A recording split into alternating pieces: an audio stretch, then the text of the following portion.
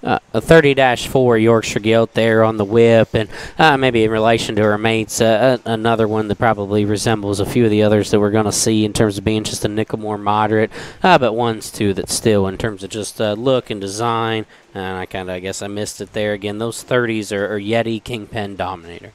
This one kind of fits kind of in the middle of the pack to me for on type and kind within that litter. It's kind of got the boxiness, the length of body that we saw in maybe in some of those other ones, and still got the cleanness of the front end and the extension and look out of the front end.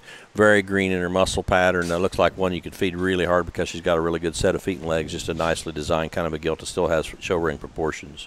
Again, that's 30-4 Yorkshire Gilt.